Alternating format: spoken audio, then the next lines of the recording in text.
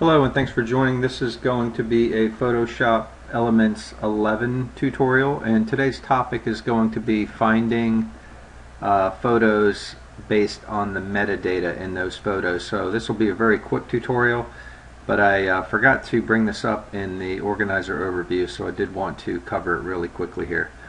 So how the metadata works, if we look in here and we look at these photos, for example this picture right here, and I go to information and I look at the metadata section, I can see the file name, I can see the camera make, the camera model, the f-stop, aperture value, and things like that.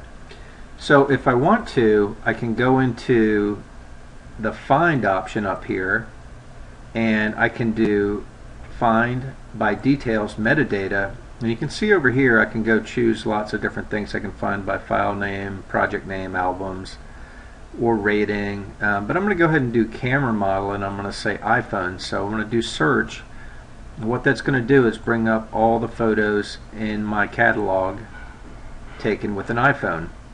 So I'm going to go back to all media, and now I'm going to do another example here. I'm going to do find by details metadata, and I'm going to go ahead and change camera make, and I'm going to say contains, and I'm going to say Olympus or Canon or Nikon or whatever, and say OK, and you can see all these were taken by an Olympus camera. That's really all I wanted to share with you today.